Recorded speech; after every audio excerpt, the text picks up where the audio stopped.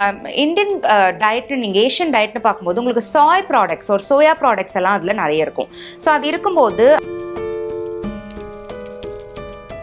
Selective serotonin reuptake inhibitors இது வந்து டிப்ரெஷனில் இருக்கிற பேஷண்ட்ஸ்க்கு வந்து சைக்காட்ரிஸ்ட் ப்ரிஸ்கிரைப் பண்ணக்கூடிய மாத்திரைகள். இது வந்து எடுத்துக்கலாமா? இதுக்கு எப்படி இருக்கும் சைடு எஃபெக்ட்ஸ்? டாக்டர் விகடன் வியூவர்ஸ்க்கு வணக்கம். நான் டாக்டர் நித்யா ராமச்சந்திரன், மகளிர் மற்றும் மகப்பேறு மருத்துவர் from ஐகேர் multi speciality clinic, கால்வார்பேட், Chennai. மெனப்பாஸோட treatment பற்றி இப்போ பார்க்கலாம். Again I would like to tell, மெனப்பாஸ்ங்கிறது ஒரு டிசீஸ் கிடையாது, அது வந்து ஒரு வியாதி கிடையாது, அதுக்கு ட்ரீட்மெண்ட்டுங்கிறது அவசியம் இல்லை. பட் ட்ரீட்மெண்ட் நம்ம எதுக்கு கொடுக்குறோன்னா அந்த சிம்டம்ஸ் வந்து சில பேர்த்துக்கு ரொம்ப ஜாஸ்தி ஆகி அவங்களோட normal life R quality of life அதை பாதிக்கும் போது, டே டு டே ஆக்டிவிட்டீஸ் அதை இன்டரப்ட் பண்ணும்போது we have to go ahead and give them symptom relief. அதுக்காக மாத்திரம்தான் அந்த ட்ரீட்மெண்ட்டுங்கிற ஒரு டெர்மினாலஜி.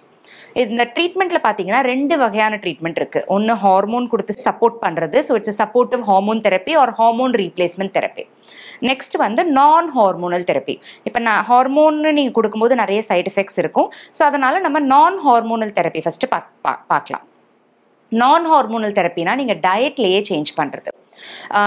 இந்தியன் டயட் நீங்கள் ஏஷியன் டயட்னு பார்க்கும்போது உங்களுக்கு சாய் ப்ராடக்ட்ஸ் ஒரு சோயா ப்ராடக்ட்ஸ் எல்லாம் அதில் நிறைய இருக்கும். ஸோ அது இருக்கும்போது அதில் மைல்டு ஈஸ்ட்ரஜன் கண்டென்ட் வந்து கண்டிப்பாக இருக்குது. அதனால் அது ஈஸ்ட்ரஜன் ரிசெப்டார்ஸை போய் ஆக்டிவேட் பண்ணி ஈஸ்ட்ரஜன் மாதிரி நம்ம உடம்புக்கு கொஞ்சம் ஹெல்ப் பண்ண ஆரம்பிக்கும். ஸோ டயட்டில் இருக்கிற ஹார்மோனல் ரீப்ளேஸ்மெண்ட் தெரப்பி தான் இதெல்லாம். பட் இது வந்து சயின்டிஃபிக்காக நம்ம இவ்வளோ சாப்பிட்டா இவ்வளோ ஈஸ்ட்ரஜன் லெவல் இம்ப்ரூவ் ஆகுங்கிறதுக்காக நமக்கு சயின்டிஃபிக் எவிடன்ஸ் கிடையாது. அதே மாதிரி வேறு நிறைய ப்ராடக்ட்ஸ் இருக்குது. இந்த பிளாக் கொஹாஷ்னு சொல்லுவாங்க, ஒரு பர்டிகுலர் ரூட்ஸ் இருக்குது, அதெல்லாம் நார்த் அமெரிக்காவில் ஒரு பர்டிகுலர் ரூட்ஸ் எல்லாம் இருக்குது, அதெல்லாம் எடுத்து நம்ம சாப்பிடும்போது நம்மளோட இது பெட்டர் ஆகும் அப்படிங்கிற இதெல்லாம் இருக்குது. பட் இது வந்து நம்மளால் டைரெக்டாக இது ஒரு ப்ரோட்டோகால், இது ரெக்கமெண்டேஷன் சொல்லி நம்மளால் சொல்ல முடியாது. அடுத்த ட்ரீட்மெண்ட் நான் ஹார்மோனில் பார்த்தீங்கன்னா செலக்டிவ் செரட்டோனின் ரீஅப்டேக் இன்ஹிபிட்டர்ஸ். இந்த டெர்மினாலஜி பார்த்து பயப்பட வேண்டாம், SSRIஸ்னு சொல்லுவோம்.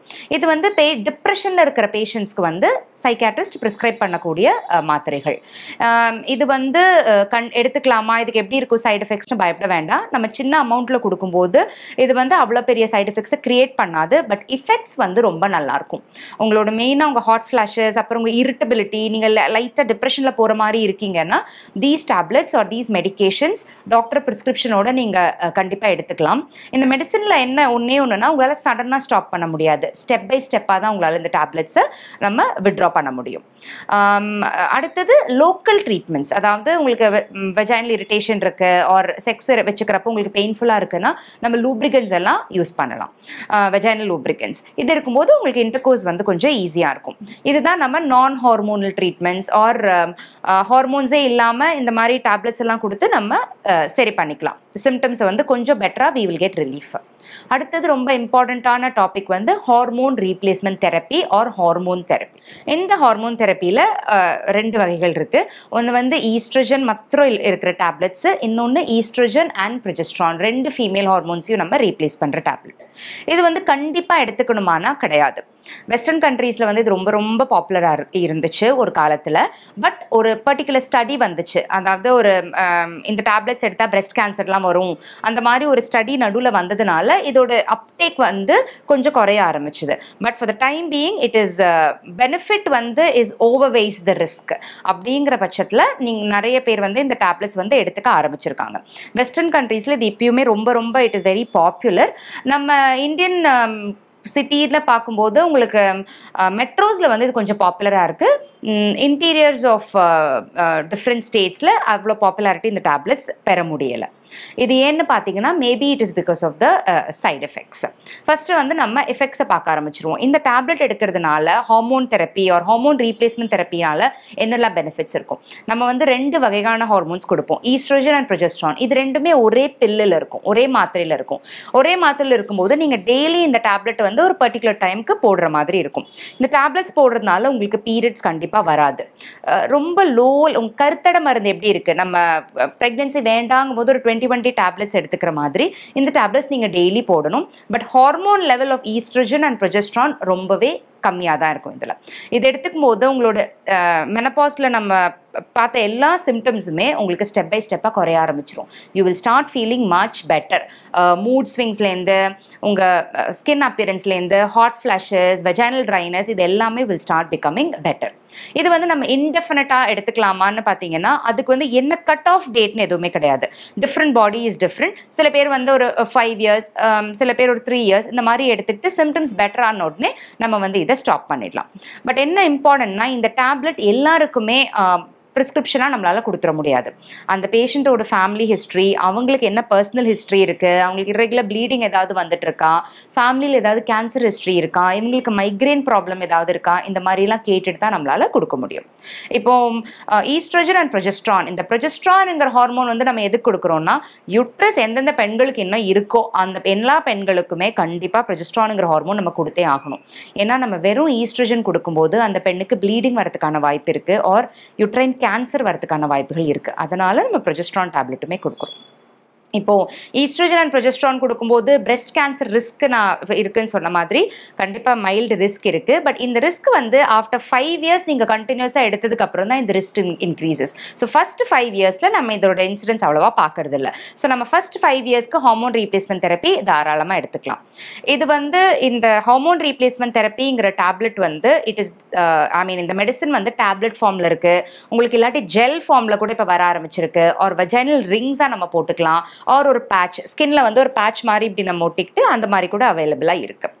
அண்ட் இந்த ப்ரொஜெஸ்ட்ரான்ங்கிற டேப்லெட் இதை நீங்கள் இதை வந்து டேப்லெட்டாக எடுத்துக்கலாம். இந்த ப்ரொஜெஸ்ட்ரானை இந்த பில்லுக்குள்ளேயே இருக்கும்.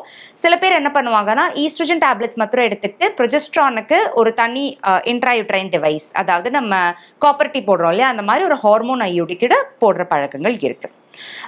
இப்போ இதுதான் hormone replacement தெரப்பியோட oestrogen and progesterone tablet. இப்போ அடுத்தது பார்த்தீங்கன்னா வெறும் ஈஸ்ட்ரோஜன் டேப்லெட்ஸ் கூட சில பேருக்கு நம்ம கொடுப்போம்.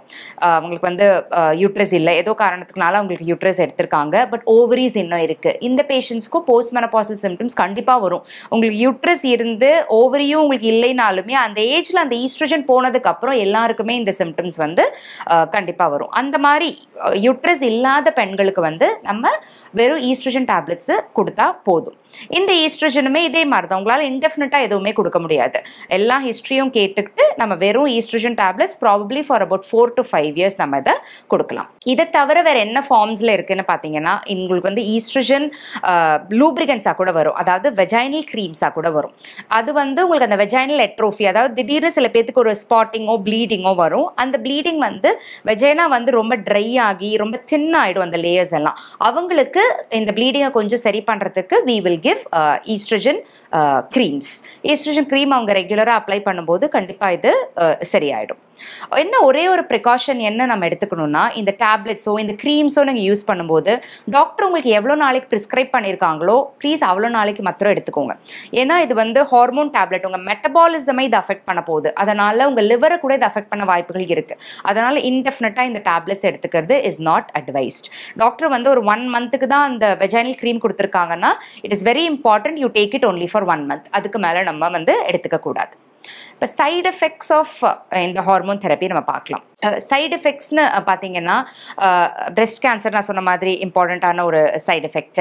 ஹார்மோன் ரீப்ளேஸ்மெண்ட் தெரப்பி வந்து டாக்டர் கொடுக்கறதுக்கு முன்னாடி உங்கள் பர்சனல் ஹிஸ்ட்ரி, அதாவது உங்களுக்கு வந்து ரீப்ரொடக்டிவ் லைஃப் எப்படி இருந்திருக்கு, ப்ளீடிங் எப்படி இருந்திருக்கு, உங்களுக்கு பீரியட்ஸ் எல்லாம் எப்படி ஒழுங்காக வருதா, உங்களுக்கு ஹெடேக் ஆர் மைக்ரைன் சிம்டம்ஸ் ஏதாவது இருக்கா, லிவர் ஆர் பிளட்டில் வேறு ஏதாவது உங்களுக்கு பிரச்சனைகள் இருக்கா, இந்த மாதிரி கேட்டுட்டு தான் உங்களுக்கு டேப்லெட் கொடுப்பாங்க. கேன்சர் ஹிஸ்ட்ரி இந்த family is very important. R personal history, பர்சனலாக உங்களுக்கு வேறு ஏதாவது பாகத்தில் கேன்சர் இருந்தால் இந்த டேப்லெட்ஸ் எல்லாம் அவாய்ட் பண்ணுறது இஸ் பெட்டர். அவங்க கண்டிப்பாக உங்களுக்கு கொடுக்க மாட்டாங்க. ஸோ என் ஃப்ரெண்டு ஹார்மோன் ரீப்ளேஸ்மெண்ட் தெரப்பி எடுத்துக்கிட்டாங்க அதனால் நானும் எடுத்துக்கிறேங்கிறது இஸ் நாட் தி ஆன்சர். நீங்கள் யார் ஹார்மோன் தெரப்பி எடுக்கிறதுக்கு முன்னாடி you have to go to the doctor always and it is with prescription. மெனபாஸ்க்கு அப்புறம் ஹார்மோன் ரீப்ளேஸ்மெண்ட் தெரப்பிங்கிறது இஸ் ஆப்ஷனல், வேணும்னா அவங்க எடுத்துக்கலாம். பட் இது சில பேர்த்துக்கு ப்ரீமெச்சோர் ஒவேரியன் இன்சஃபிஷியன்சின்னு சொல்லுவோம். அதாவது 40 வயசுலேயே அவங்களுக்கு இந்த ஓவரி வந்து அது ஒரு செயல்பாடை இழக்க ஆரம்பிக்குது. இந்த மாதிரி பேஷண்ட்ஸ்க்கு நமக்கு 50 இயர்ஸில் வர ப்ராப்ளம் எல்லாம் இவங்களுக்கு 40 இயர்ஸ்லேயே வர ஆரம்பிச்சிடும். So most importantly phone protection and heart ப்ரொடெக்ஷனுக்காக இவங்களுக்கு ஹார்மோன் ரீப்ளேஸ்மெண்ட் தெரப்பி நம்ம இந்த வயசுலேயே கொடுக்கலாம். இந்த டேப்லெட் வந்து இவங்க கண்டிப்பாக they can take it till their natural age of menopause. அதாவது 50-51 வயசு வரைக்கும் இவங்க இந்த டேப்லெட்டை எடுத்துக்கலாம். So this is a very important message. So இந்த மாதிரி 40 வயசுல பீரியட்ஸ் நிற்கிற பெண்கள் கண்டிப்பாக டாக்டர் பாருங்க. உங்களுக்கு இதுக்கு வந்து ரீப்ளேஸ்மெண்ட் இருக்கிறது இஸ் ஆல்வேஸ் பெட்டர். தேங்க்யூ.